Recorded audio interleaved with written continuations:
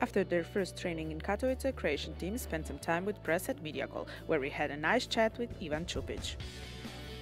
So Ivan, can you tell me something about Croatian national team? What are the expectations for the championship? Yeah, of course, it's a new Croatian team, young team, but of course, like every Croatian guy, we are hoping for the best. But we know that it's a tough group, and we are playing against three good teams. So our first goal in this championship in Poland is try to make 4 points to the next phase. And what about your first opponent, Belarus? You played against them in the last championship in Qatar.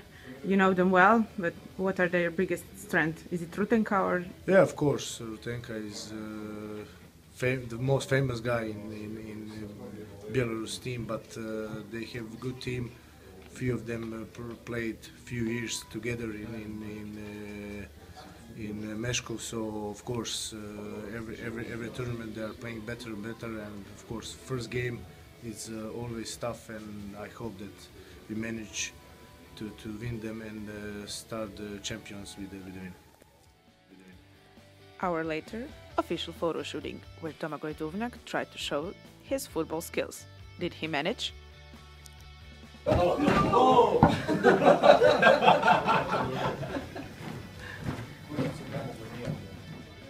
Apparently not. He failed, but everyone had a good laugh.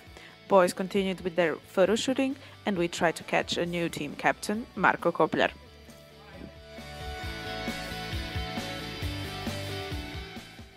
He was casually chatting with his coaches and preparing himself for a fair play video announcement. After that, we caught a word with him. So Marko, how it is to be a new Croatian team captain? This is your first big competition as a team captain. Yeah, it's a big honor for me. Also, I have some new duties that I wasn't accustomed of doing before, and have many questions to be answered right now, and some new obligations. But for now, it's doing okay.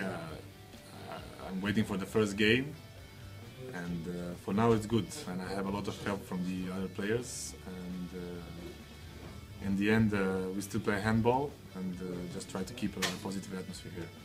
What are Croatia's goals at this Euro? Obviously, first step is this group stage, but what's after? Well, we came in a lineup that's a little bit different than the last couple of championships, but we have some young players, and we are trying to do two things to have a good result in the end. But of course, we are trying to do it with all these injuries that are affecting us right now. On the other hand, we have these young players that we are trying to make better, for them to get some confidence, some playing time in this big tournament, and hopefully invest in the future. After everything was done, Croatians still had smiles on their faces.